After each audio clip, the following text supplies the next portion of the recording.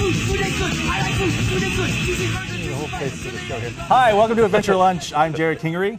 And I'm CyberBob. Where did we go this week? Habanero Grill. Habanero's Grill. Sorry, we've been saying it wrong amongst ourselves. It's habaneros, as in it's the possessive of habanero. What did I just say? Habanero. And what did you say? Habaneros. See, I don't hear. Is there a difference? There's an apostrophe S. It's possessive of habanero. That's what I thought. Yeah, but you said habanero. Zzz. Well, now, anyway, Habanero's Grill. This is the location at 13444 West Avenue. They have another location up on the rim that's hiring right now. Are they hiring? I didn't know that. This is on the rim. This is, if you don't know the area, it's right across the street from the Embassy Oaks Theater. There's a Fast Eddie's pool thing back there. In front of Laser Quest. Laser Quest, and there's that great breakfast place, Magnolia Pancake House, right over there. So it's kind of tucked back in there. It's really shady back there under a lot of trees. Not as in really shady, not like shady. Right. Like it's literal shade. Like it's the umbra of an eclipse. So here's the inside, right here. It's very Austiny, if I'm allowed to say that. It looks like a restaurant you'd step into in Austin. Austiny. It's very Austiny. Wow. And they have a lot of specials. Right when you walk in, there's a huge board on the wall, the daily specials. We went on Monday. The special of the day is on Mondays. Let's see, is $1 off nachos. And they also have a special running all the time now that is a pulled pork burrito that we'll talk about a little later. Well, okay, we're going to talk about it later. Okay. Talk about it later. Right. And then you also have the regular menu right here that, very beautiful. Okay, you may be familiar with the concept of a burrito place by way of Chipotle or Freebirds. Or Freebirds, right, where you kind of build your own burrito. You basically go along the line and you tell them what they want. This has burritos already planned out for you, which is something you prefer. I actually, because I don't know what I like. Right. I never know what I like. It changes from day to day, I've noticed. You can like one thing and really not like it the next day. But I'm not an expert at all the different flavor combinations, so I like it when someone says, hey, this is really good, you should try this, and it makes me feel good. Now, the one thing they do, though, is they have fresh tortillas. They make them all the time, right? They make fresh tortillas. You walk up to the line. We have some video of it, if Yoli could roll that. This is the actual process. You're watching the tortilla being made in front of you. See that he's got the dough ball. He throws it in the, I guess, what do you call that? A press? That was yours. You got wheat? I got wheat. Wheat? It's healthier. Whatever. You cover it when you cover it. It counters. I didn't realize you were a health It cancels out the queso. It cancels out the queso. Anyway, I ordered the cheesy beef burrito, which is one of their best sellers. And full disclosure, I've had this before and I enjoyed it. I had it before with Fritos on it when they called it the Cruncha-Rito. And you said you really liked that. I really like that. There's all kinds of other ingredients they'll put on there for you. They got all kinds of different kinds of cheese and. While they have a select menu, you can add stuff to it. Right. You're not bound by the menu. You can make all kinds of different stuff. And you had never actually had a burrito before like this. I've had a burrito before, but it's been years since I've eaten it. I'm just haven't. Full disclosure, I've never been a big burrito fan. So we went there and. I was wondering as we were making it, because it's so huge, how am I going to eat this thing? It's huge. They wrap it in foil. Well, they have instructions on the wall here. The secret to eating our burritos successfully. And it's, you have to keep your pinky up, and they wrap it in foil, and you peel as you go. So you have a giant burrito, as you'll see here. You can come back out to us. We've got, this was your burrito, and this was the Pepper-Rito. Yeah. I guess you should be holding that. Yes. And there you go. Okay. But this was the ingredients on the Pepper-Rito. It actually was selected by Texas Monthly as one of their favorites. But was it really? Yeah, they have. It's actually vegetarian. Believe it or not. You didn't know that until I pointed out to you later that you ordered the veggie. I know. Like a big old liberal. And then I felt like I was in Austin. Yeah. Oh, there you go. Did a guy ride by on a really tall bicycle followed by another guy on a unicycle? That's Portland. No, this was Austin. Like a pedicab. Did you take a pedicab somewhere? That's also Portland. Well, it's also Houston. Cilantro lime rice, black beans, a creamy mixture of roasted peppers, grilled onions, and potatoes.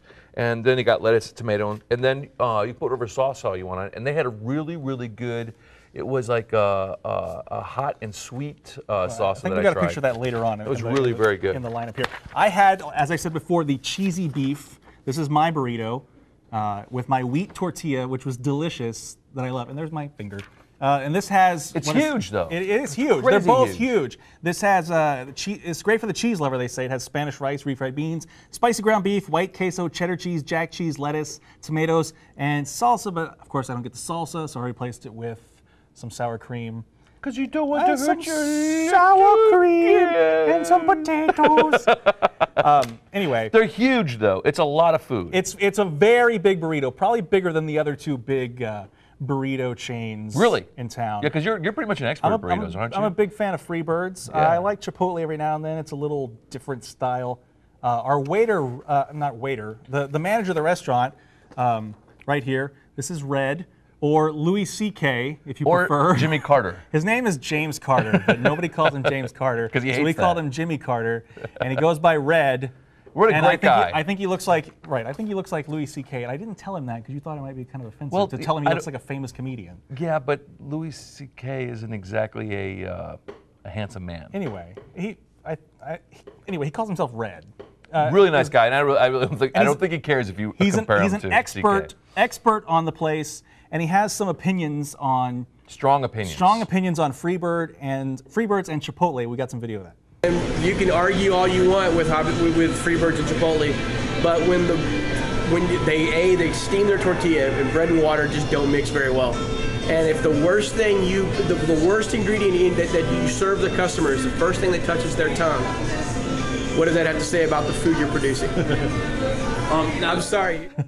They're very proud of it. Are you singing? Carry on my wayward son. You know we're not in Austin because they're playing Kansas. They wouldn't be playing Kansas in Austin. I just noticed that song was playing. The music was in there. Yeah. Did you realize that? Yeah. Kansas was playing. Go ahead. We have to pay Kansas money now. It's their first. Anyway. Their first royalty check in years. He's very proud of the tortillas, as they well should be, because the tortillas are fantastic. I think. Tell me what you thought. Now, let's talk about the taste of the tortilla. You really like, and how you compare those to the other places? It is better than Freebirds. Better than Freebirds. And you're a big I think there's a Freebird sticker on your car, isn't there? Not anymore. It kind of peeled off. There's a bleak attack. There's a blink attack. Blink attack? What is it? Blip attack, I think. Blip attack. Blip attack sticker. Blip attack sticker on the car. No, it is better because, like you said, Freebirds will steam the tortillas first. That's bad, right? Who wants a steamed tortilla? Do you want a steamed tortilla? You want a freshly. Do you want a tortilla they make in front of your face? And it's really great that they make it right there. And that really surprised me the first time I went. And then what's the other place? Chipotle. Chipotle? But that's like eating at the McDonald's of burrito chains. Yeah. Okay. I think So McDonald's this if you want a good burrito, this is the place in town to go, right? What did you think of your Pepper-Rito? Well, I'm not a big burrito fan in the first place. I thought it was okay. I'm a meat guy, and I didn't realize I ordered something. And I always go for the strangest thing on the menu. Right. You know, I always do that. And so they said this is probably the most out there. You should give it a try. They described it as a fondue wrapped. Right, fondue wrapped in a tortilla. Yeah, and so I was like, oh, a fondue. I like fondue. Because you're from the '70s, right?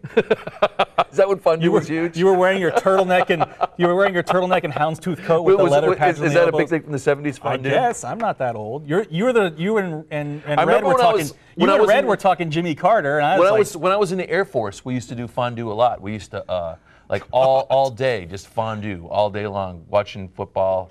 You had all day fondue parties in the Air Force? As we drank and watched football, yes. Okay. Moving on. It's part of the military tradition. I don't want to know. I probably don't want to know, do I? No, this it's not bad. This was the chips and queso we had also. It's good at Red's recommendation. Meat and pork and stuff all in the fondue. It was really Stop. Please stop. It wasn't cheese Stop. or chocolate or anything. I don't want to know about the pork fondue in the Air Force. Anyway, we had the chips and queso. You make it sound so bad. You started it.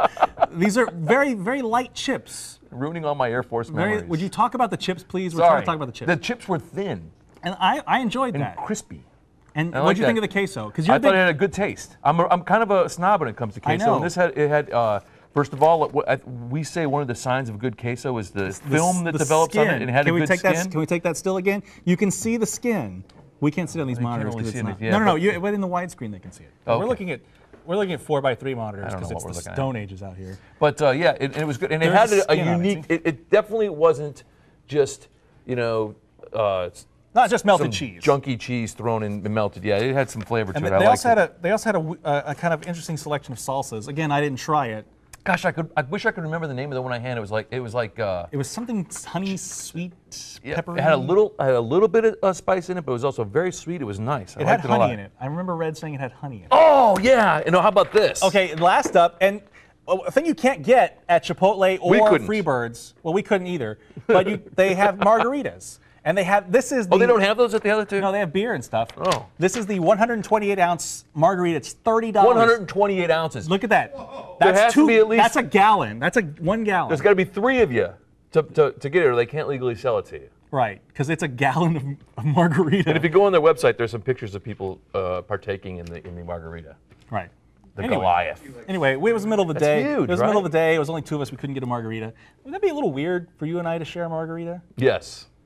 Almost as weird as fonduing all day long. Fonduing with pork in the Air Force. Anyway, bottom line, what'd you think of Habanero's Grill? Habanero's Grill. I'm going to go back and try especially that pulled pork, because we had a little taste of the pulled pork, and that was excellent. Right. I mean, that little taste of pulled pork that I had was enough to jettison the restaurant overall review to a 7.5. 7.5. You are a huge pork fan. It's becoming true that, yeah. You enjoy the pork more than... Or goat, sometimes, too. Pork and goat.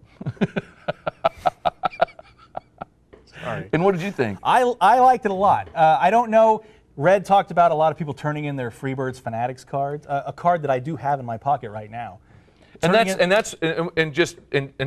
fanatics, the non-fanatics, that's the kind of deal where you go there and each time you get a little punch thing. Yeah, I believe they do it too. I saw it in one of the pictures. They do. They do have a sort of a loyalty program. I don't know that one is markedly better than the other. They each have their strengths. They each have their weaknesses. What's the strength of Freebirds? I think they have a little better selection of things to put together. But I do really enjoy the tortillas at Habanero's Grill. Yeah. And I love the specials they come up with, especially the Cruncha-Rito that I had at the Rim location. And they do a little more combo specials during the week. And you know what? You're not going to get the personality. Freebirds is not going to be able to match the personality of a Habanero's. They're not going to be able to match the Red. You know, with a guy, they're not going to have a guy like Red who will come over to your table, sit down, and tell you about the last 15 years of the restaurant. Right, and how he wants to put a garden on the roof and all kinds of crazy schemes like that. Yeah. And they're really proud of the freshness here. It's as they should be. It's not quite on the scale we saw last week with Four Kings, but by the way, I met the people who run the. Sorry. You met the people that run the farm to market, yeah. You know, if we can go back and insert in that last week's show if you like, where it's actually relevant. I got to stay on topic. Bottom line, I'm giving this an 8. Wow. I enjoy it quite a bit. You know, that means a lot coming from you, because you're not just like ordinary burrito guy. I mean, you probably eat at least a burrito or 2 a week, right? I don't know if it's that much. Do you eat, how often do you go get a burrito? You have a card, for God's sake. Well, yeah, but because you get free burritos with it. Who has a card? Who does that? You have a card, don't you? I have no cards. I never get those things. I never get those things. You don't have any cards whatsoever from anywhere. 0. I never do those things. Well, yeah, probably maybe once every 2 weeks I'll have one. Girls. Once every 2 weeks I'll have one. And I wish there were more locations for Habanero's Grill. I wish there were one closer to my house, because the Rim is sort of close. This one's not close at all. That's nice though when you go to the movies. You said, right? You like to go over there. We like to go there. My girlfriend and I like to go before we go to a movie at the Palladium. They usually have a nice special Tuesdays or Wednesdays. I think Tuesdays is, what is it? We have that here. I don't know. Taco Tuesday. They have a special. They have a special. Yeah. So that's a big selling point to me, is the specials. Hey, you know what I'm really looking forward to? What's that? Next week's Adventure Lunch. Next week's Adventure Lunch. Why is that? Because, well, I'm not going to be there. That's why you're looking forward to it? That's why I was trying to say that the other people are looking forward to it. I might go with you guys. We're, Steve, right? Was that his name, Steve? Mark? You're putting me on the spot. Brennan? I don't know. One of a local teacher has emailed and asked to have Adventure Lunch with us. He picked the spot. Let's not say we're what the spot's going to reveal the spot because we don't want the paparazzi there. I can't remember what it was. We want the paparazzi there. But the paparazzi's killing us these days. Those papas. Actually, we're taking more pictures than anybody else is. Yeah. It's our first guest Adventure Luncher. Right, and so next week he'll actually be in my chair. Right. And I'll be at my son's wedding. Your son's wedding? My son is getting married next week. How old is your son? He's like 30. No, 26. 26? Yeah. That means you're old enough to be my dad. There we go. What a good note to end it on. Hey, if you want to join us like Steve is joining us next week, we're calling him Steve now. You can email me. You can email me at JerrodKingery@WAITV.com, or you can email Bob at Bob Gambert or CyberBob at WOAITV.com. Doesn't any email that doesn't go to specifically somebody here I think I go actually to get you? all junk mail comes to me. Yes. Anyway, so if you want to join us, let us know. If you've got a suggestion for us, let us know that too. If you want to go as Bob's +1 to his son's wedding, don't let him know. No one's going. Oh. We're driving to Georgia, and the car is full. All right. Because my wife doesn't fly. Your wife doesn't fly? She refuses to fly. Wait, didn't you meet your wife in the Air Force? I did, which is How did that work? strange. But she will not fly anywhere, and she's going. Was she part of the ground team on the Air Force? She did not. She was not a pilot.